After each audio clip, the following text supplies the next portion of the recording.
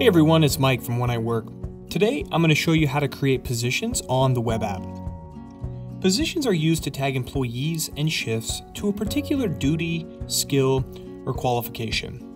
To add positions to be used on the scheduler, go to the gear icon at the top and click Positions. Next, you'll click Add Position.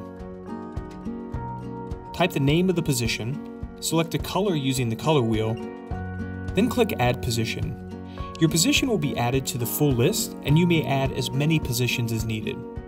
Adding your positions is an important step in building your When I Work framework. Once they're added, you can get started on the schedule, ensuring you have the right people in the right places at the right times.